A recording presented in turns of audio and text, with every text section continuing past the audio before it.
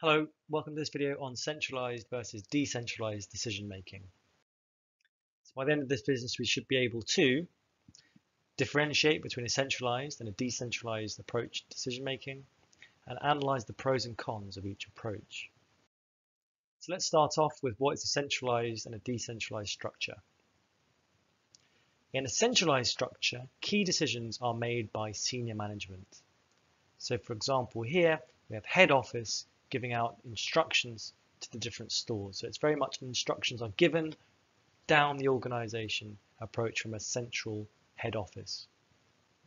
In a decentralized structure, decisions are made both by senior management but also local managers.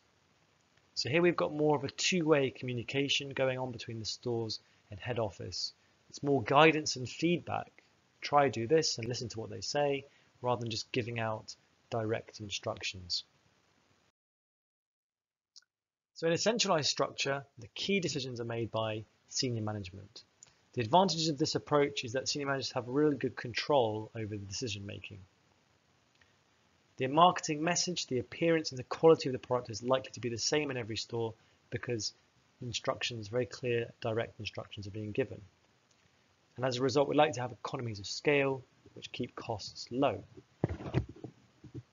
Some disadvantages, local conditions will be ignored, particularly if these are large businesses. We won't be thinking about local market conditions.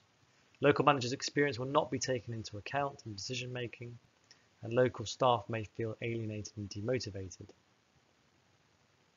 Changes like to occur very slowly because it has to come through head office and it has to be rolled out to every store at the same time.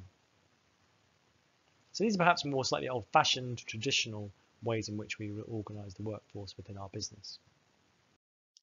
Decentralized structure, decisions are made by both senior management and local managers. So there's more of a two-way combination and people are interacting on a slightly freer basis, the more autonomy and responsibility passed to local stores or branches. The advantage of this approach, local managers and staff are empowered, they have more say, more responsibility, and maybe more motivated. Local conditions and differences are taken into account. More responsive to changes in the market on a local basis, which may give them a competitive advantage. Some disadvantages, they might lack the overall skill or experience to make good decisions. That's why they're perhaps not part of senior management. Scope for economies of scale are quite limited. If everyone's doing something slightly different, we cannot buy in bulk, for example, to the same extent. And the corporate image may not be consistent across all outlets. Different stores doing different things because they've got some freedom to do that.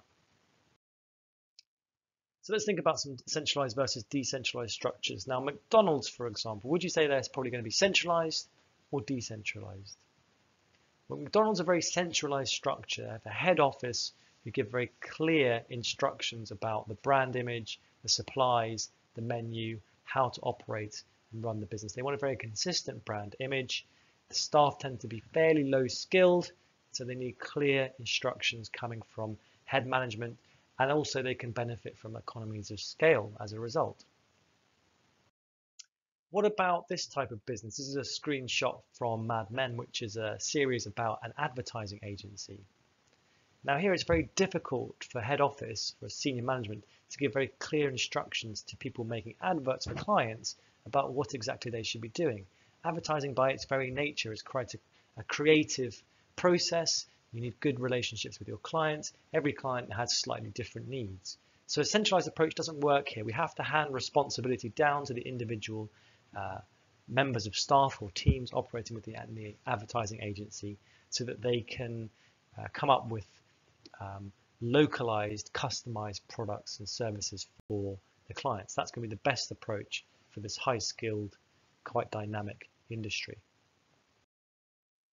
So in this video, we've looked at the difference between centralized and decentralized approach, and we've looked at the pros and cons of each approach. That's it. Thank you very much for listening.